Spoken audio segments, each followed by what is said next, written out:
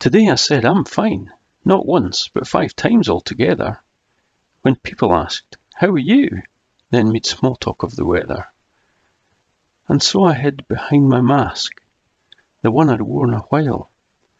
I set in place my bravest face and dressed it with a smile. And that's how the day went, all "I'm fine" and talk of rain, until someone asked me how I was, then asked again.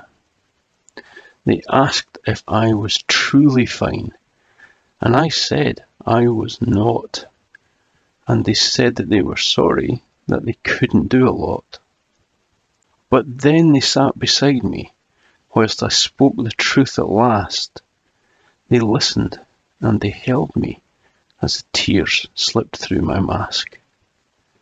And where before I'd felt I should maintain this brave facade, I realised there was much to gain by letting down my guard. See, though my load was still the same, it now was not as heavy, 'cause sitting and offloading it had helped a bit already. Today they asked, "How are you?" And I told them I was fine, till someone saw behind the mask and asked me one more time.